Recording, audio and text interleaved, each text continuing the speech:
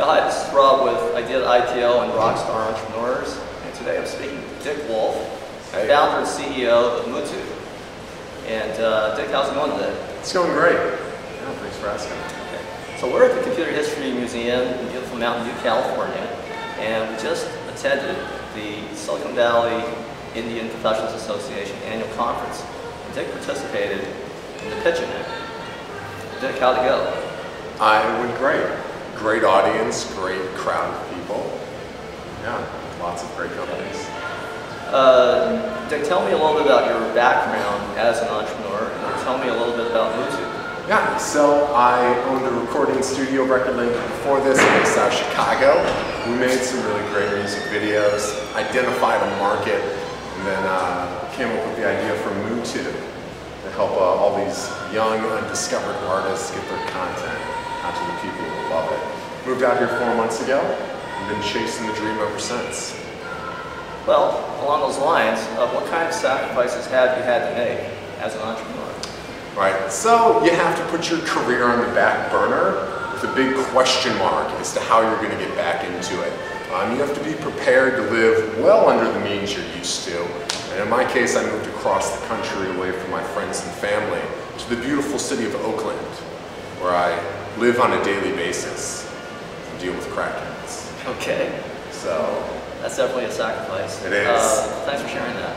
Now, there's currently a global phenomenon of entrepreneurship exploding around the world. Everyone getting involved in startups. Do you think it's realistic for everyone and anyone to become an entrepreneur? Right, so no, of course not.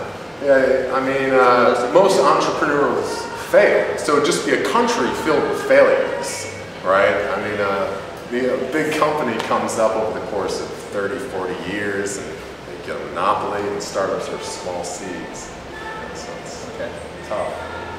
Now, I run into a lot of people in Silicon Valley every day, and they have a great idea, and they all want funding, and they think funding is the end-all be-all in the process of success as an entrepreneur. What do you think of that mindset?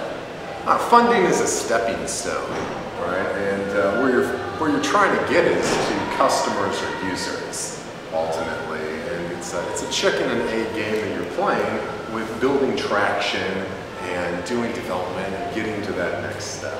So, I mean, funding's great, but if you spend $500,000 and still don't have a product that's good, then you are just a bad investment. Dick, do you have any advice for young and not so young entrepreneurs out there? Yeah, I do actually.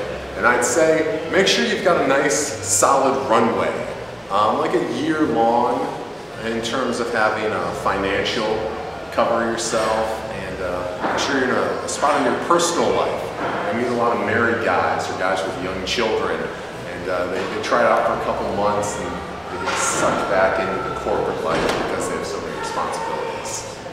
Let's go to advice. So I've been speaking with Dick Wolf, the founder and CEO of Mutu. Dick, thanks for speaking with us today. Yeah, great time. Great time with you. Rock it out. Hi.